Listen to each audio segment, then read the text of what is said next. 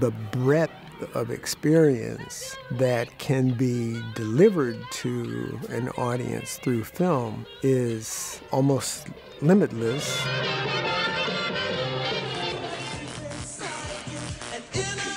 It can take you into worlds that you could never step into.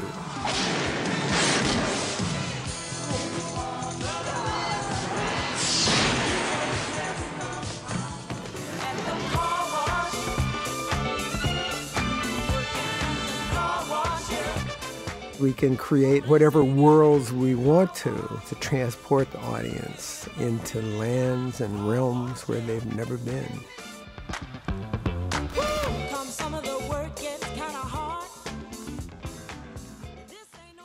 What inspired me to become a director, a storyteller, and a filmmaker was I saw the absolute need to build bridges of understanding between cultures, our culture as African Americans, the dominant white culture in America, the world at large, and really tell stories that I felt other people needed to hear to have a better understanding of who we were.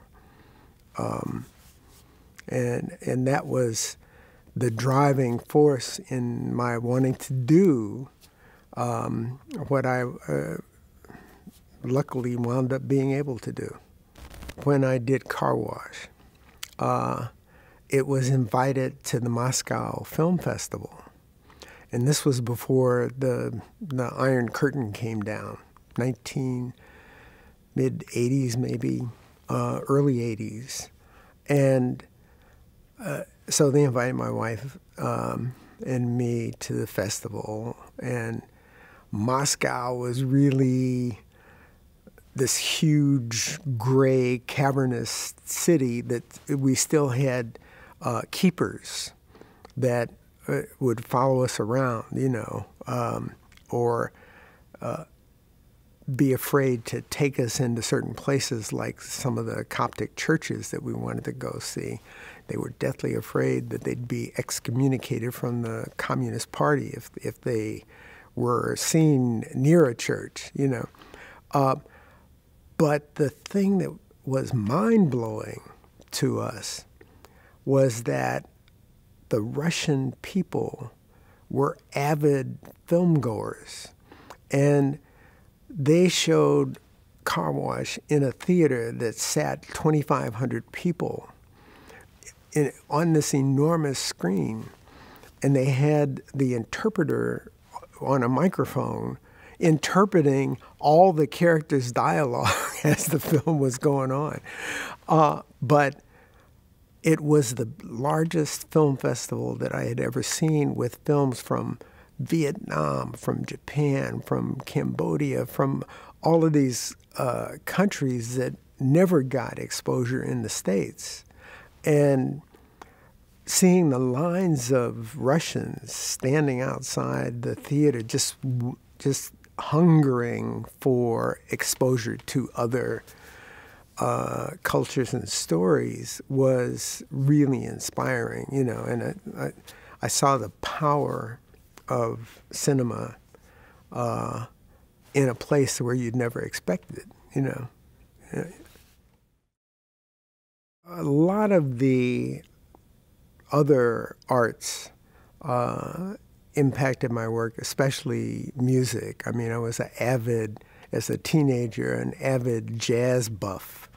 And since my father was a trumpet player, and I had uncles and cousins who also played in the big bands, I was fascinated with music from an early age. And the art world, because we didn't really have much more than school trips to museums and stuff like that, never really was a part of my early childhood. But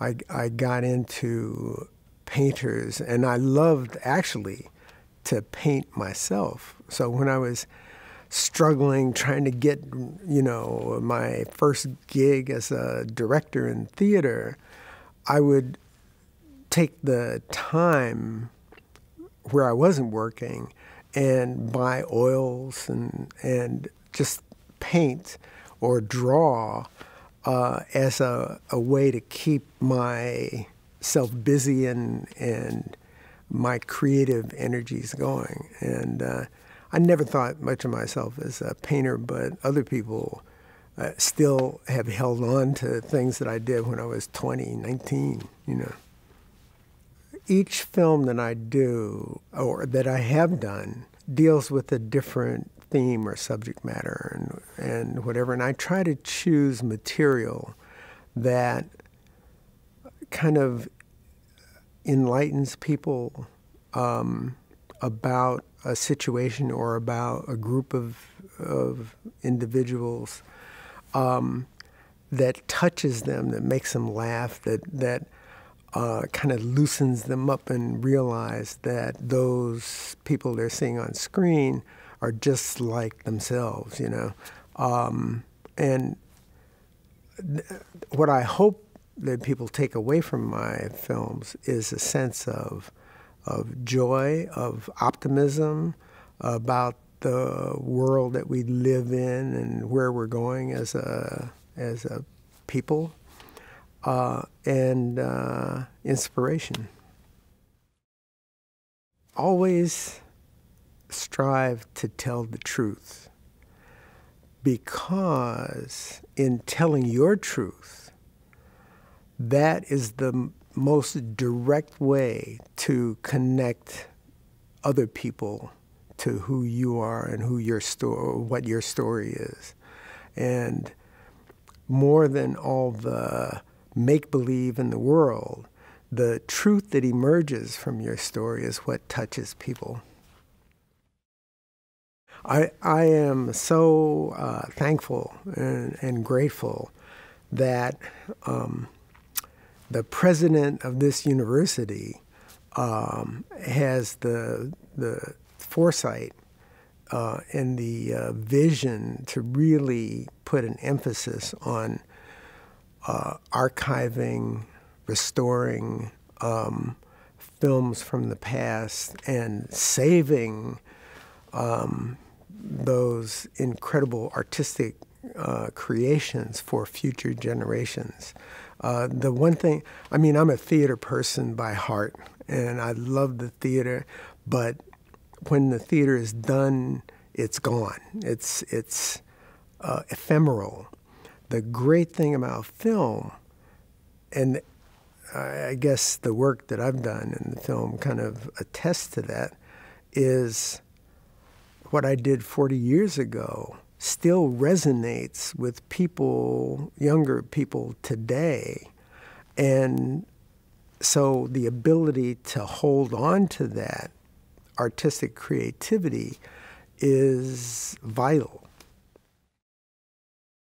I think it's critically important that a university has a cinema department, a theater department, a music department, an art department, a dance department.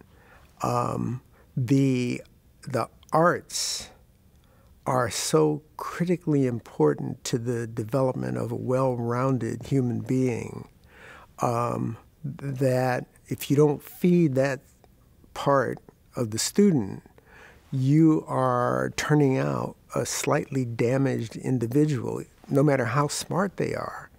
If they don't have compassion, if they're not able to relate to other people and realize that we're all part of the same ecosystem, and that's what the arts do.